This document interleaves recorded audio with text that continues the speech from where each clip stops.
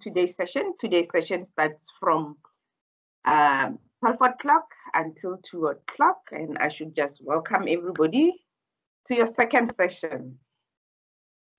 And today's session, we are covering study unit 3, which is your descriptive analysis. It's a build-up of what we did yesterday. So remember yesterday, if we can recap on what happened, we understood the basic concept when it comes to statistics. We looked at what we mean by statistics, what are the branches of statistics, which are your descriptive and inferential statistics. So today we are doing descriptive statistics.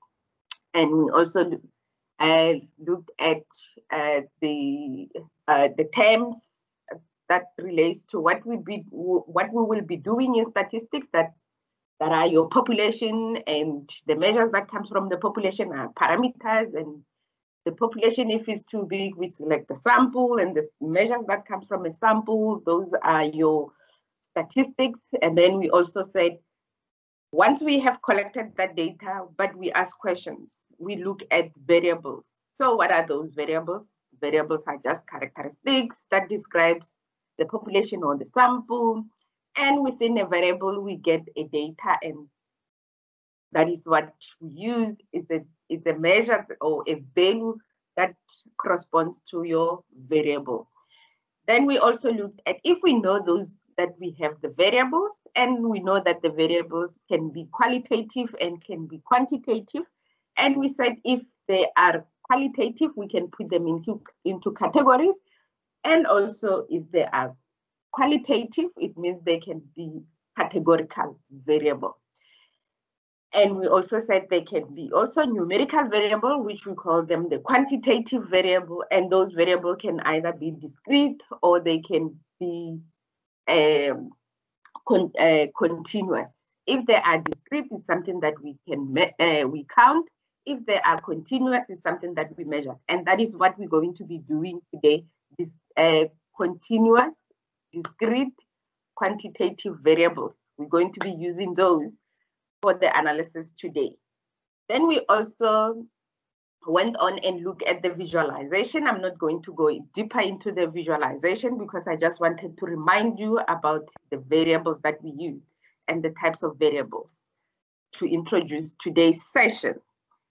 So today, by the end of the session, which is a 2-hour session, we're going to use your calculator. We're going to start things with the manual calculations as well. Then I'm going to bring up some calculators where I show you the easy way of using your calculator to do this scientific or the stats calculations using your scientific calculator, which makes lives easier. It saves you a whole lot of time.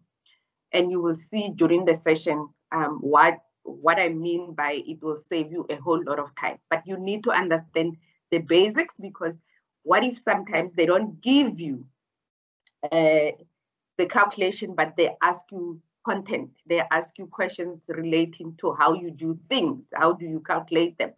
You cannot rely on only your calculator. You need to also understand your content in this regard. Okay, so by the end of the session, you should be able to describe what the properties of a central tendencies are, which are your measures of central location or locality. We should be looking at the variation, how variable or how far apart your data is from your mean. We should look at the distribution of your data. Remember, we covered this yesterday as a snapshot when we looked at the histogram. We looked at the distribution of your data, whether it's symmetric, whether it is left skew or right skew. Today, we're also going to cover that to tell you when you use measures of central tendency or you use measures of variation, how do you check that your data is skewed or your data is symmetric.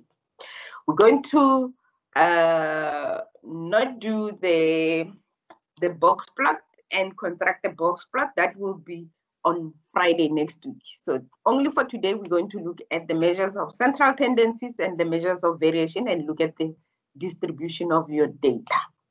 And to start off with, when we look at the measures of central tendencies, there are 3 measures of central tendency. And what Measures of central tendencies, like I said, it is the measure of locality. It tells you where your data is located. It gives you the location of your information, your data, by means of the spread. Do you have the average? Do you have, so it tells you a lot about how many number of values repeat themselves more than the others, tells you whether you have a middle number, all those things. That's what it covers, it gets covered under the measures of central tendencies. And we're only going to cover those three, which the first one is the mean. The mean, which is the most commonly used measure of central tendency, it takes all the values that you have and we divide them by how many there are. That is the mean. So if I have 1, 2, 3, 4, 5, I will add 1, 2, 3, 4, 5, and then I will divide them by how many there are. There are only 5 values that I'm using, so I will just divide them by 5. And that is what the mean is about. The mean is affected by extreme liars. Yes. What do I mean by that? For example, let's say I work in HR. Let's say in HR, we are giving people salaries. Let's say one person earns 10 rand. One person earns 10 rand, the other earns 20, the other one earns 30, and the other one earns 100 rand. If I calculate the mean, which tells me the average, which gives me the average values of the salaries, if I need to calculate that, so I will have to add all of them. So remember, it's the sum of all of them. So I will say 10 plus 20 plus 30 plus 100. And that will give me 160. So if I add all of them and divide them by 1, 2, 3, 4, so divide by 4, which is what I am saying there is the sum of all values divided by the number of values. So the number of values is how many there are. So there are 160 divided by 4, divide by 4, and it is equals to 40 rand. So when I do the analysis and I have to report back to the executive and I tell them, oh, in this country, in this company that we have, we are paying our employees good money. On average, we pay them 40 rand. But the data tells us otherwise. So that is what we say. The mean is affected by extreme outliers, because then it doesn't give the correct picture because of this outlier. And this is what we call an outlier or an extreme value. It's a value that drags everything out of proportion.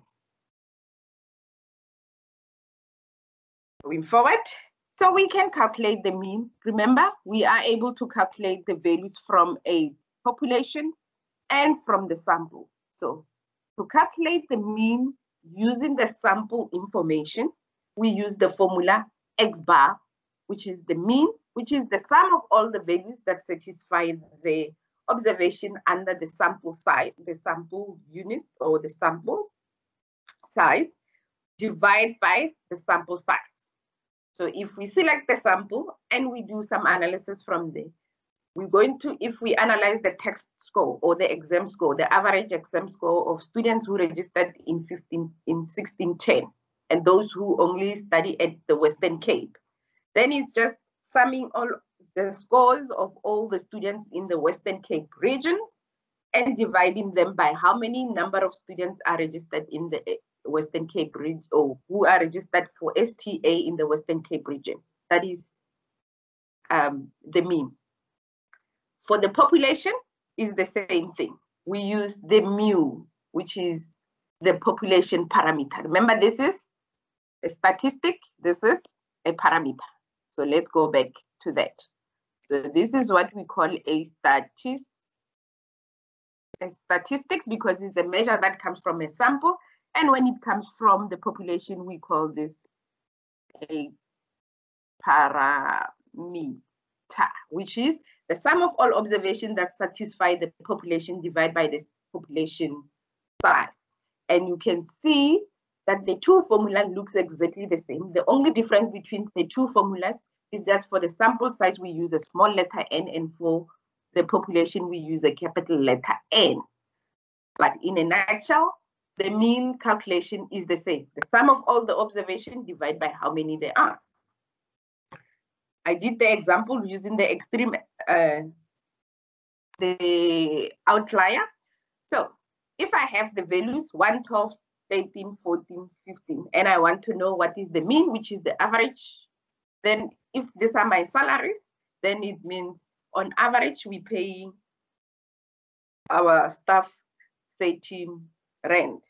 Or if this is in 1,000 rands, it's 1,300. If it's in 10,000, then this will be 13,000 rand.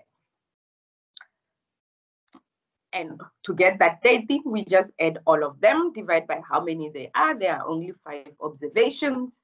It's 65 divided by 5, and there are 13. And that's how I calculated the average, the mean. Next measure of central tendency is the median. The median is the middle value. Don't get confused with the mean and the median. Sometimes when your data is, or your data has a lot of outliers, we prefer to use the median as the average, because then it tells you the middle position of, or the middle value of your data set. So the median is your middle number, and is not affected by extreme outliers. However, if you have, for example, not however, actually, when you have a lot of data in your data set, it's easy to calculate the median, because, or if you have a smaller data set, let's say, for example, let me not confuse you. Let's say, for example, we have 1, 2, 4, 6, 7. When we work with the median as well, our data needs to be sorted from lowest to highest. When we work with the mean, nothing doesn't matter how your data looks like, because we don't care about the order. But when you work with the median, the order is important. If I have a small data set like this, it's easy to identify my middle number, because my middle value will be that value there. Because I can see if I move from left and I move also from the right, I will end up at 4 as my middle number. What happens if I have a huge data set? Let's say we have 20 values, and that is going to happen even in the exam. They might give you 15 values, 20 values that you need to calculate the median. To do that, you need to use a position value, a position locator, or the position number. And we use this formula, n plus 1 divided by 2, to find the position of your median. Now, when you use this position allocator, or the position number, or the position value for the median, you will end up with 2 scenarios, or 3 actually. If your number, or the count, here we have 1, 2, 3, 4, 5. So it means it's odd number. If your count is an odd number like this, then the middle value will be your median. It's easy to get that. But if you have, for example, even numbers, because now I have 6 values, which means it's an even value. Therefore, the median we will calculate by taking the average of those 2 positions.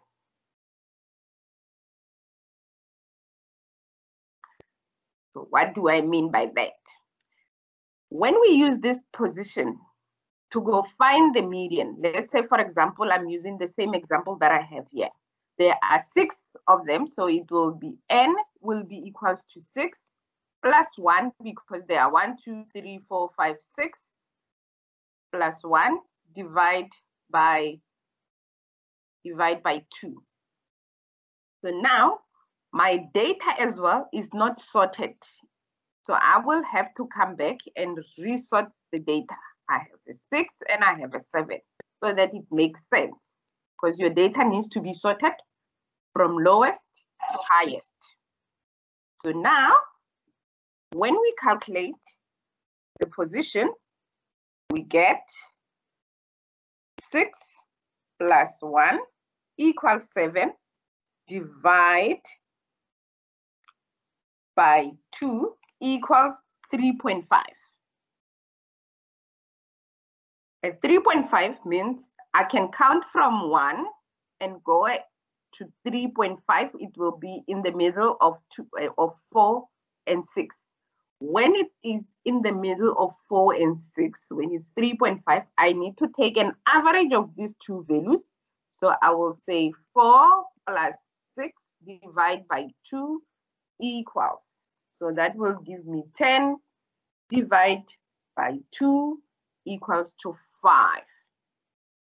And that will be my median. So now, going back, this is my position,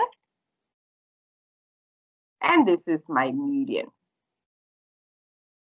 So you go and use the median position to find the median value. Let's change again. Let's say we have 8 as a number there. I still have to use the median position to go find. So there are 1, 2, 3, 4, 5, 6, 7. So now there are 7 plus 1 divided by 2, which is 8 divided by 2, which is equals to 4. Now I need to go find my median value, which is 1, 2, 3, 4. Therefore, my median value is 6. And that's where the 2 points, they come in. If the values are an odd value, then the middle value will be that median. If the values are odd, are even, then we take the average of the two. That is the median and how we find the median. Any question before we move to the mode?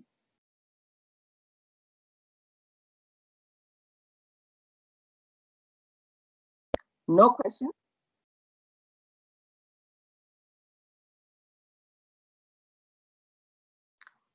Okay, so like I said, the median is not affected by extreme outliers. Now, the other measure of central tendency is what we call the mode. The mode is the most appearing number, the most frequent number, the number that appears more than the other number. Not the biggest number, but the number that appears more than the other numbers. And that is what we call the mode.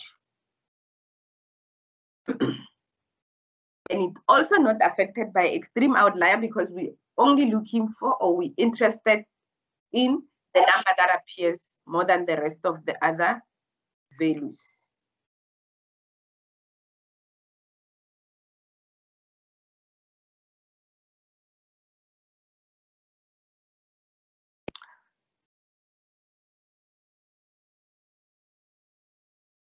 Sometimes the categorical data, we can use the mode because we can find the mode of categorical data, which will just tell us which category has the most a frequency or the count or the highest percentage. And that is where you can use the mode when you discuss the categorical data.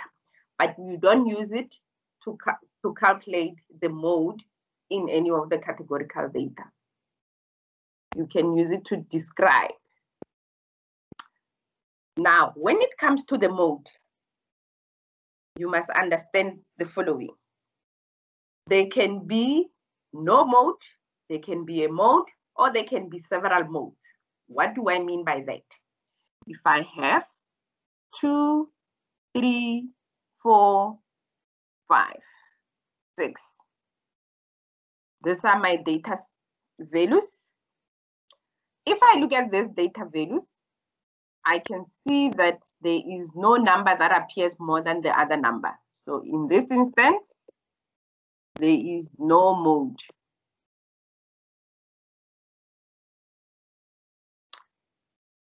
What if I have 2, 3, 3, 4, 5?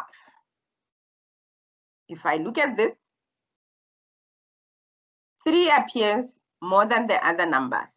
So here we have a mode, and the mode is 3. We can also have 2, 3, 3, 4, 5, 5. If I look at this data set, I can see that here we have 2 modes. And in this instance, where we have 2 modes, because we have 3 and we also have 5 as a mode, we call this a bimodal data.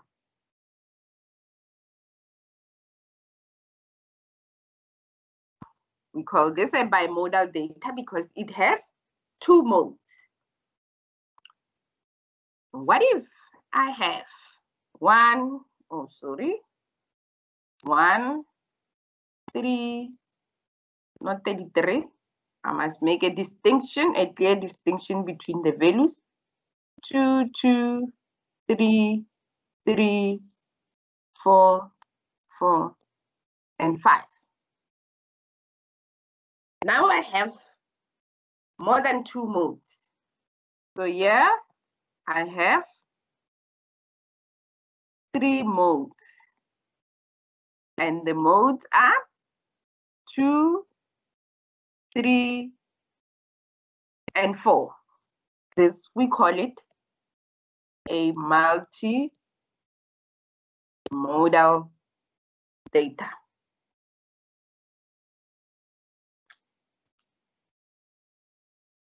And that concludes the measures of central tendencies. Any questions? If there are no questions, you have the exercise to do.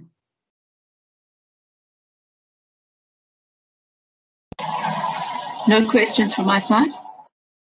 Okay, here is your exercise. Remember,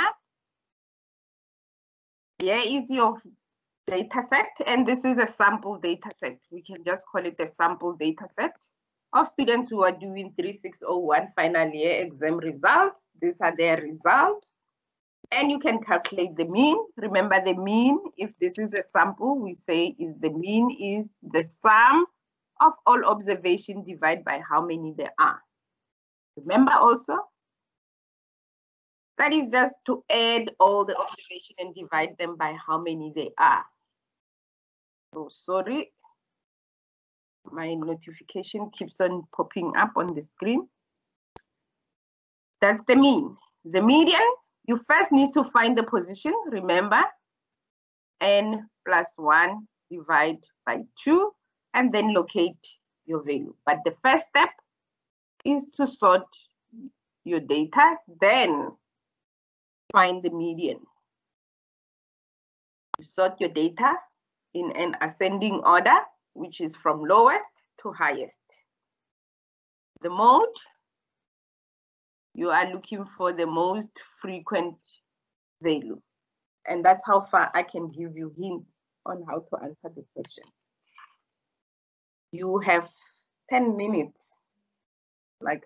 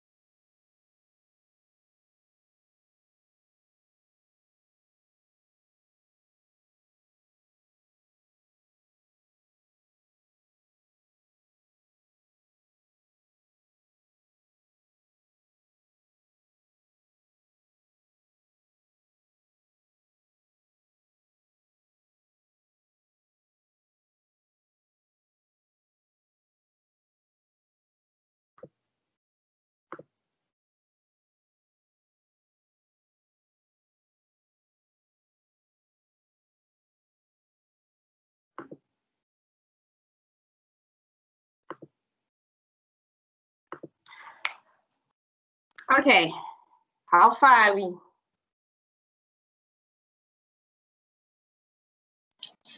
All done. I actually have been clicking on the answers. Oh. So I gave you the answers because I was trying to find the picture so I can go to the other side. Anyway, that will be the last time I give you answers. So the mean, since I gave you the answers, is the sum of all values. So I hope everybody got the same. Agree with the answer? Yes. Yes. And the median, you went and you found the position by using n plus 1 divided by 2, which gives, there are 1, 2, 3, 4, 5, 6, 7, 8, 9, 10. So which will be 10 plus 1 divided by 2, which is 11 divided by 2, which will be 5.5. And if you have sorted your data in an ascending order, you will find that the median is 44.5. Agree? Yes. And the mode is the number that appears more than the others. Only 51 appears more than the rest of the numbers. Agree? Yes.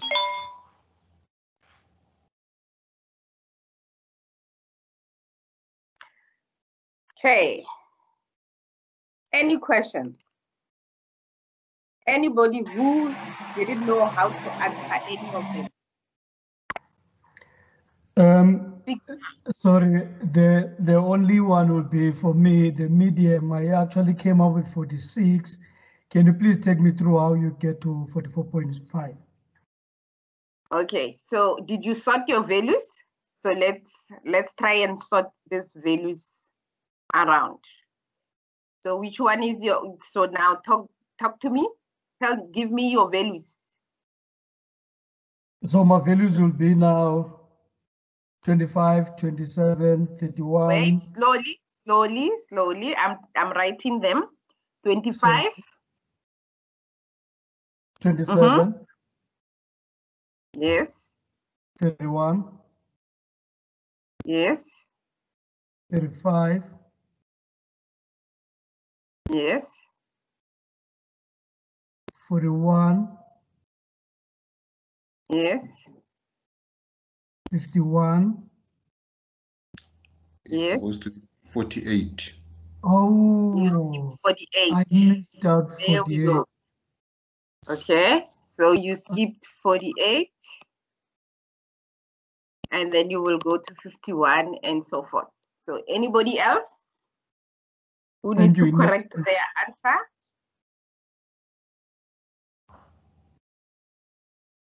So if it's 5.5, 1, 2, 3, 4, 5.5, it would have been those two values. And that is why they got 44.5. The average, 41 plus 48 divided by 2, which then gives you 41 plus 48 equals 89. Divide by 2, which is 24.5. Anyone else?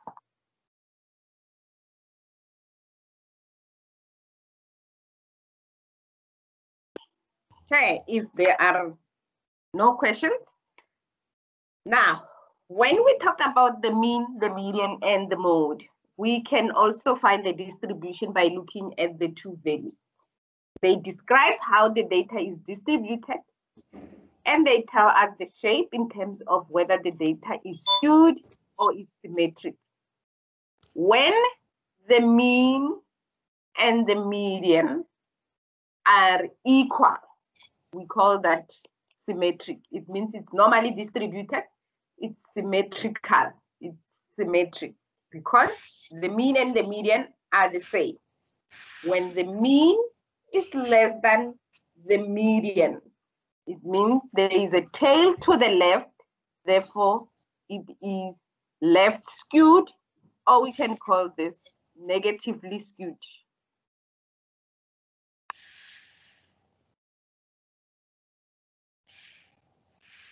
So it's left skewed, or we can say it is negatively skewed.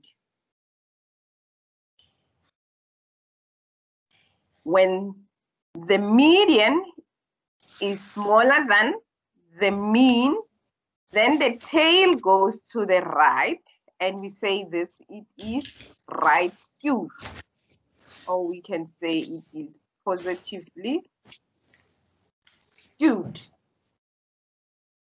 And that is the distribution when we look at the mean, the median,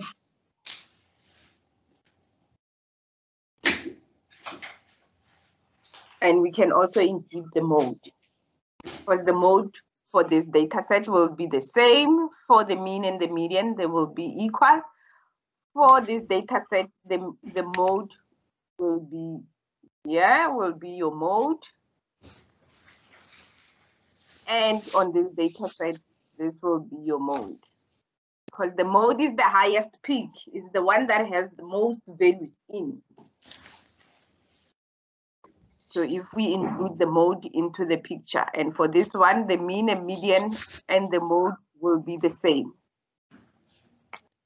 Okay, and that is the shape and the distribution when we look at the measures of central location. Now, we're going to look at the measures of variation. We're going to look at the range, the variance, standard deviation, and coefficient of variation. We will do the standard deviation, and then we will take a 5 minutes break because I don't want to sit long in front of the computer and also talk long. We'll take a 5 minutes break so that people can go get coffee or tea or water or something, and then we will come back and we will use our calculators to calculate standard deviation, the variance, and the coefficient of variation. Then the next hour, then it will be finished. Then we do exercises and so forth and so forth. Okay, so let's look at the measures of variation. What does that mean? Because measures of variation just gives us the spread of your data. It tells us how far apart your data is from the mean. And if you look at this picture that shows you the distribution of the data set, you will see that one curve has a peak shape and the other one has a flat belly shape. And those are the results of the variability within the data. If this is our mean, and we can see that with the one with the peak is closer to the mean, and the one with the flat belly, most of the data sets are far away from them. So it means that the standard deviation of the one with the peak is closer, it's less, it's smaller, and the one with the belly curve that is flatter, it means the standard deviation is bigger. It might be 10, it might be 5, it might be 8, 9, 10, 20, so forth. And it creates that kind of a shape. But when the standard deviation is smaller, like 0.5, 0.1, 0.3, 0.8, 1, 2, 3, then the curve looks almost like it is tall. Okay, let's learn and understand how do we calculate all these measures. The first one is the range. The range is the simplest measure of variation because we have been doing the range since yesterday as well. So we know that the range is your highest value minus your lowest value, or your largest value minus your smallest value. When you calculate the range, you like the median, you have to order your data. Your data needs to be sorted from lowest to highest.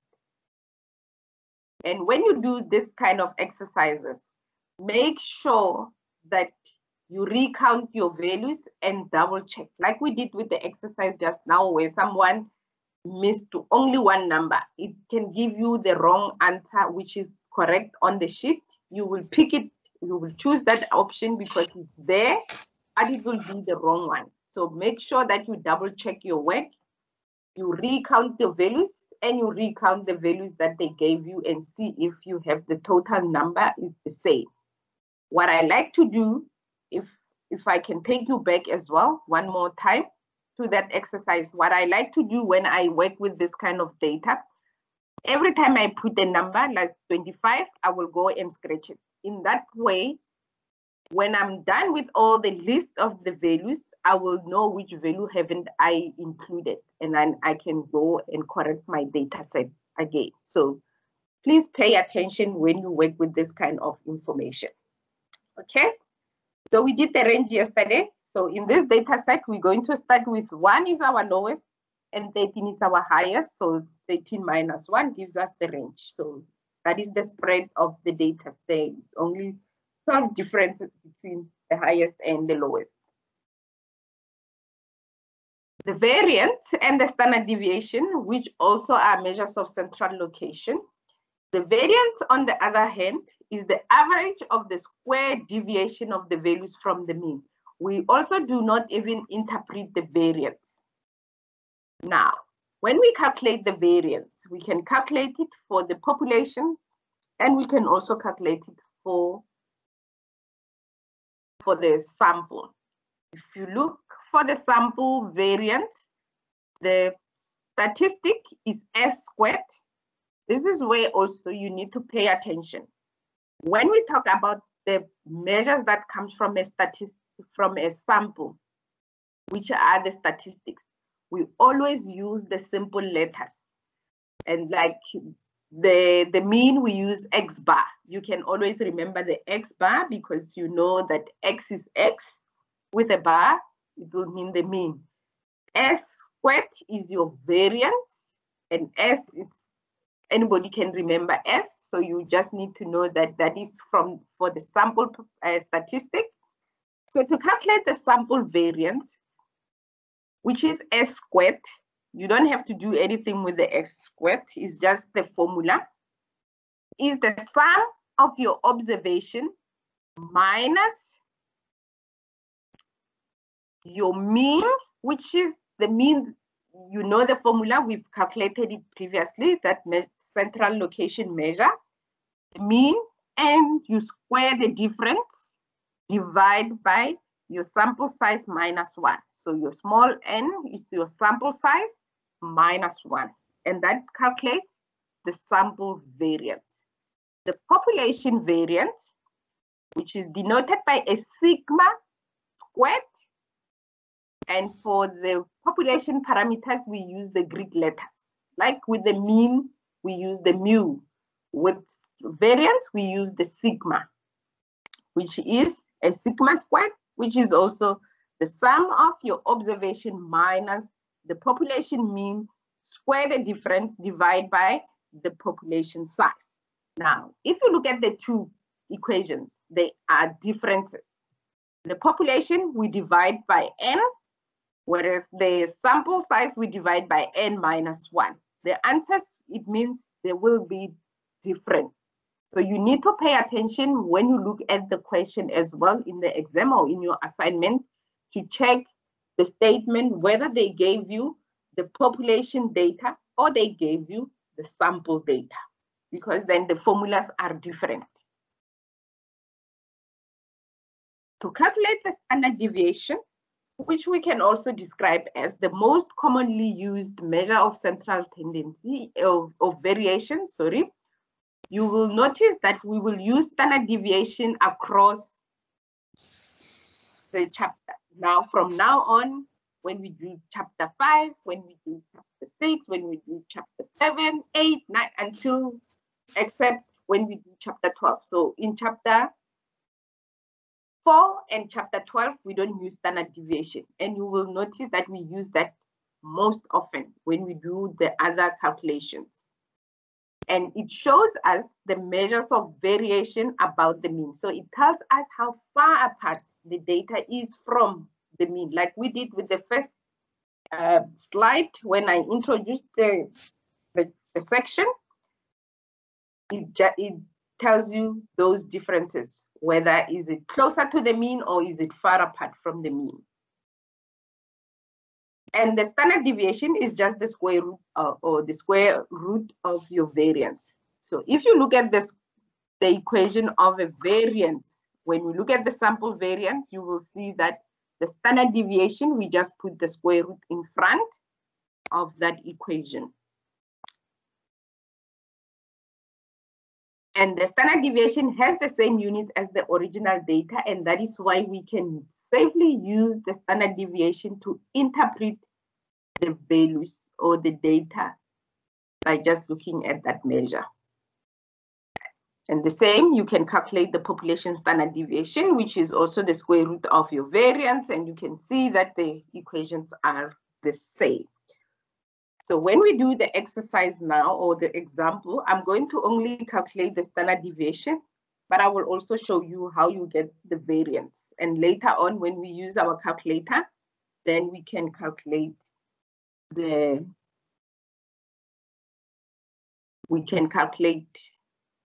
standard deviation using your calculator. Okay.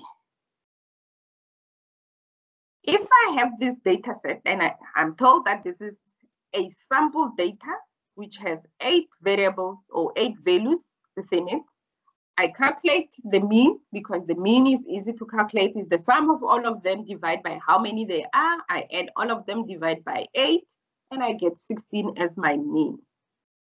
Then I need to come and calculate the standard deviation. Remember, the standard deviation formula is S is equals to the square root of your sum of your observation minus your mean. Since we're using the sample, so we'll use X bar squared divide by N minus 1. Okay. And if we know that is the formula, now, when it comes to the summation, summation means summing of the values. So it means we have to sum everything that is in the bracket every time. So we'll have to sum the first observation minus the mean squared, the second observation minus the mean squared, the third observation minus the mean squared. And that is what we are doing with the summation at the top, N minus 1. And we can substitute the mean. We know that it's 16. We substitute the value of our mean, and our N is 8. And we calculate by using the calculator to do 10 minus 16 squared plus 12 minus 16 squared plus 14 minus 16 squared until you get all the values. And when you do all that and add them up, because it's the summation, you get 130. Divide by 7. Now, everything that is underneath the square root, remember, is the standard deviation, is your variance. So 130 divided by 7, if we take the square root of that, we get 4.3095. And this is the measure that tells us how far apart each value is from the mean. And like I said, everything that is underneath the root sign is your sample variance. So if I take 130 divided by 7, I will get the variance of 18.514.